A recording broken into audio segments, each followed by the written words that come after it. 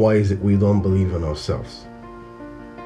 We start thinking that we might not make it, stressing, worrying, imagining things which will fail within the future.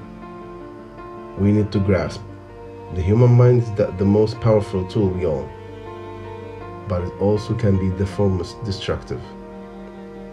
And we have to find out how to acquire control of the directions of our mind and our emotions.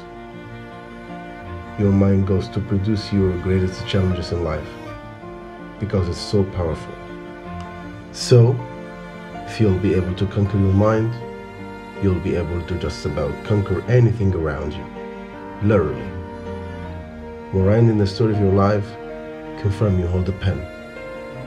Make sure not only that you just hold a pen, but you write the script from your heart. Be brave when writing the script.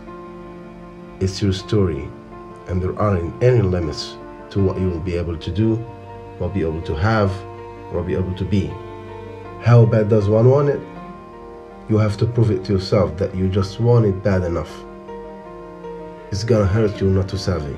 And that's when you're visiting learn to beat your mind will now not be ready to say no. Because your inner heart and mind are aligned, and now nothing can stop you. But that's not life. That's not realistic. Are you visiting be one in every of the only a few to square up when things are tough? When everything goes against you, that's when your character will shine. That's when your story are born. Your story is valuable. Your story of success. You can't achieve your goals if you stop now, if you surrender.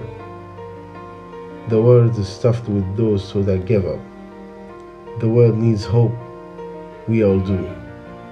The world needs you to square up, to fight through your challenging moments, to shine through the dark times, to love your enemies, and to be the difference from all the world around you.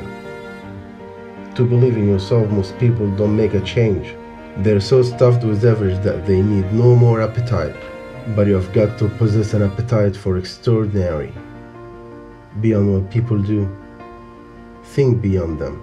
There will always be doubters, and other people will love you, and other people trying to place you down in order that they can feel higher.